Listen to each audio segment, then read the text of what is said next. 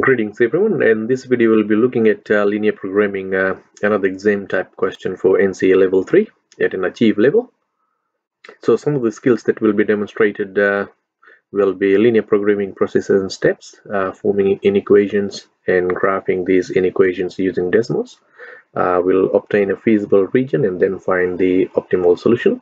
Right, so we'll have a look at the example. It says a local gift shop produces 2 gift packages of fruit. Package A contains 20 peaches, 15 apples and 10 pears. Package B contains 10 peaches, 30 apples and 12 pears. They have 40,000 peaches, 60,000 apples and 27,000 pears available for packaging.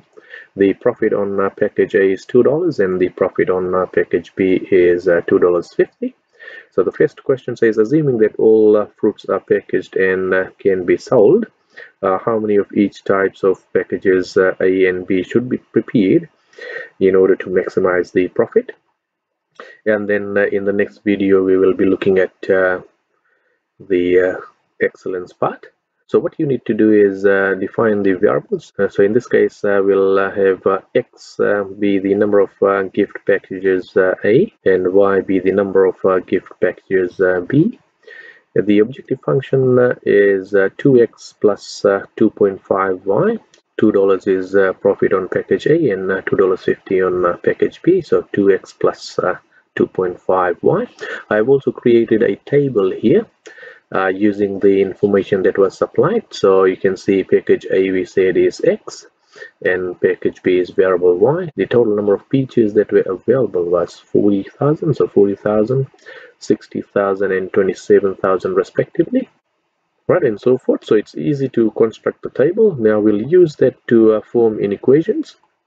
So we'll look at the peaches. So peaches is 20x plus 10y is less than equal to 40,000 because we had the maximum number of peaches available were 40,000, so it's less than equal to 40,000.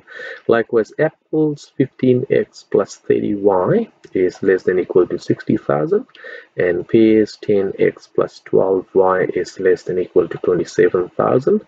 And in this case, non-negativity constraints, we cannot have negative number of packages prepared. So in this case x is greater than equal to 0 and y is also greater than equal to 0.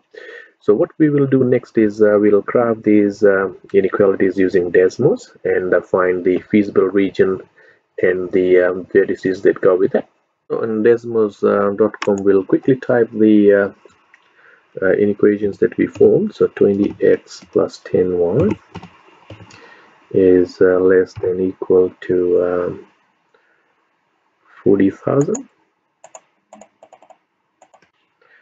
and then we have 15x plus 30y is less than equal to 60,000, and then we had 10x plus 12y is less than equal to 27,000.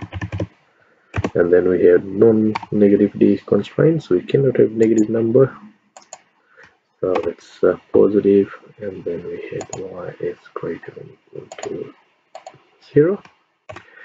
Right, so I'll quickly have a look at the feasible region. So the darker region is the feasible region. Now if it's hard to see the feasible region, like I mentioned in my previous video, you can reverse these signs and you'll get an unshaded region which will represent the feasible region. So in this case we've got these, so I'll quickly click on those. So next we'll use these vertices in the objective function and see which one gives the maximum profit. From Desmos we have obtained the vertices, and I've already completed the table. I would suggest if you can pause the video and complete this yourself and see if your answer matches with this one. So we've got these vertices from Desmos, and then I've substituted in the objective function 2x plus 2.5y to get the corresponding profit. For example, if x value is 0 and y coordinate is 2000, then it's 2 times 0 plus 2.5 times 2000 gives you 5000, and likewise I filled in the rest. So what you can clearly see here is that we get a maximum profit of $5,562.50 when the vertices are at 750 and 1625. So we will describe that information in context. So a local gift shop needs to produce 750 packages of type A and 1,625 packages of type B gift packages that they are preparing.